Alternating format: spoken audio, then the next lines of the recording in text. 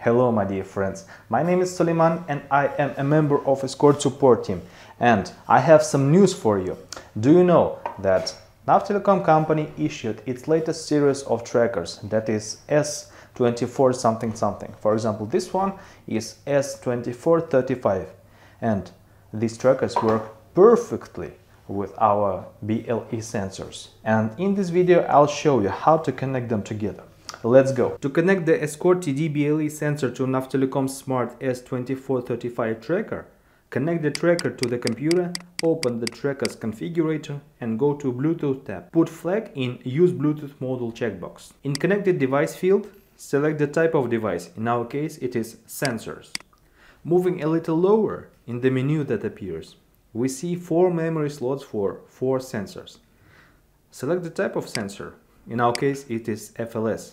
Then enter the MAC address and the name of the sensor. Select the type of fuel level sensor. It is Escort TD. Also, select the parameter by which data will be transmitted to the monitoring platform. Save settings.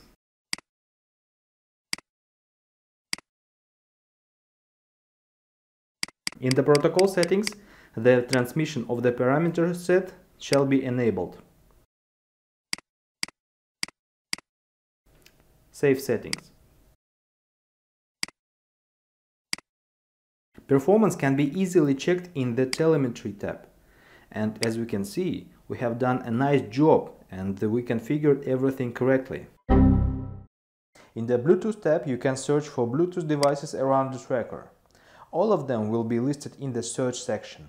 All you need to do is to find our device in this list and write down its MAC address.